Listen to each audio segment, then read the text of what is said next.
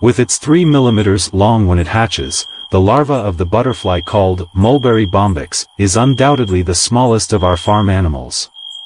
The silk industry has existed in China for over 5,000 years. It was kept secret there for a very long time, and it was 2 monks who smuggled the eggs of the bombyx to Europe at the beginning of the Christian era. Breeders, known as sericulture farmers, have patiently selected the butterflies that produce the finest silk, but also those whose docility facilitates breeding conditions. This species no longer exists in the wild. Specimens that reach adulthood cannot even fly, because humans have transformed this butterfly through artificial selections for the production of silk.